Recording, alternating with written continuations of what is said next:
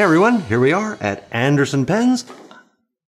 Take a good look. That's where we are. I'm Eric, and of course today with me is Steph. Steph was invited we demanded that Steph come and share with us her vacation pens. How are you, Steph? I'm doing well. Where are you going on vacation? Well. Wait a minute. That's a nice shirt, Steph. I know, right? Like that. Little known fact that this is the 2022 official shirt for everyone born in California. What's your shtick? That's all I got. Well, I assume that based on our matching shirts, we're going to Disneyland. Oh, Disneyland. Yeah. I was thinking we could get a job as like something on a cruise ship. Oh yeah, we could be social director or something like that. Yeah, we'd have to have one of those fun jobs where we have to get everybody to play shuffleboard with us or something. Where are you going on vacation? I think we've got to go to Disneyland. That way, these are a safety precaution so that when you go to the missing child desk and say, has anybody seen Steph? And they ask you what she was last seen wearing, you can be like this, and they'll be like... Oh, she was wearing this. Oh yeah, we know exactly what... Look for the woman without a shirt. All right, so you're going to Disneyland, not Disney World. Everybody laughed at that one. I'm going to guess your pens. All right. Because I know you. I have 3 pens. This is exactly how I pack for vacations. Apparently you have to take a vanishing point, and you have that stealth black one with all the mojo. That is the rumor. And you like the Cocono, so you're probably going to take a Cocono. That does sound like me. And I know how much you love your Kaweco Sport Iridescent. Ooh. So those are my 3 guesses. Dick wanted to say hello. Oh, hi. Okay. Richard! What's your first pen? In no particular order.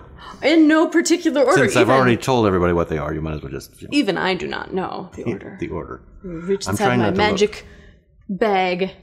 And first off, you are absolutely correct. Okay. It is excellent. My matte black vanishing point. The first fountain pen I ever owned, not counting one of the other ones that is in here. Not counting one of the other ones. But this is the actual first fountain pen that was really like the first nice one that I bought myself. And it lives in my purse, so it comes on me with every vacation. And then I remember that it's there when it's going through airport security, and I get to see it. I love what you've done with it. Because the stealth black ones do scuff up, and they get what I call mojo, and so no two are ever alike, and yours is beautiful. I did that on purpose. I got a big scuff on it right away, and instead of being upset over it, I said, you know what, I'm going to lean into it, so I threw it in the pocket of my purse where my keys live. Yes, excellent. So those are all key marks. I don't know if you've seen, we've done this video with Brian, and we did it with me, and both of us separately chose vanishing points. Apparently, I thought I was being so creative and very practical, because exactly like you guys said, you don't have to worry about a cap, you just click it, go. Yep. Plus, when you're sitting there waiting in one of those lines at Disneyland, you can drive people crazy. Maybe they'll leave. Exactly. Maybe they'll leave. Exactly. Okay, so I got one right so far. Now, 1 for 1. Let's see the Kaweco. All right. This is a kind of a weird looking Kaweco because it's a Pilot Varsity. Now that's a surprise. Yeah. That is a surprise. This is to soothe my anxiety if I'm going to be going out and about and going to a bunch of different places, and I just have the good old vacation fanny pack look going on. Because it's an easy to lose pen? Yeah, it's a lose it and don't cry inside pen. Okay. Although you have lost a pen before. I have lost a pen before. Yeah. So I said I wasn't going to cry. Okay, that's a very good reason. Yeah. Plus, it's easy. Somebody steals your bag. They always write too. I was saying in my video, I was saying that the Parker 51 always writes. Yeah. And this one always writes as well. Yeah. I found one in a purse that I was about to donate to Goodwill that was like 3 years old and covered in dust, and I opened it up, still wrote. Yep. The actual first fountain pen I ever bought. That's an excellent choice for a vacation pen. I don't have enough of those in my life. I'll have to go shopping. You should get a complete set. Yeah. Come in every color. And this one, I decided to go with the green. Get a little fancy since we're on vacation. Green is fancy. Okay, so that wasn't the Kaweco. So you're either going to pull out a Kaweco Iridescent now or your Kakuno. It must be one of those. It must be one of those. It must be. It is iridescent. It is iridescent. Oh, it is, but it is not the Kaweco. I picked this one. That's the new one, isn't it? Yeah, I picked this one just because I love it. It's hard not to love. Frisbee Diamond 580 in Iris. very much like that VAX 700R that we were all freaking out about early. Was that last year? Was that last year already? They still come out once in a while. It's Wisconsin. They came out the other day. The other day. Which means sometime between yesterday and the beginning of time. I like this one because of the lobby. Yeah. And I like all the different colors on it. I figured it's got such a huge ink capacity that if I run out of ink in my vanishing point, I'll just twist some out. You could do that, a transfusion.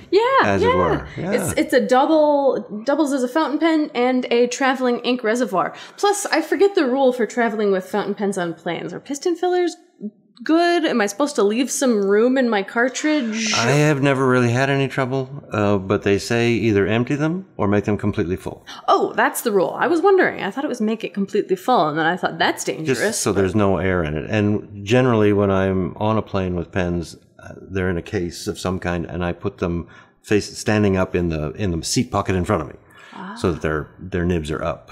And I've personally never had trouble, but I've heard of trouble before, so it is possible. I like to forget about my pens until I'm going through airport security and they say, what is that thing with all of the gears and levers inside of it? We need to see that. We need to see that. And then I'm like, are they talking about a pen? Cool. It's my vanishing point.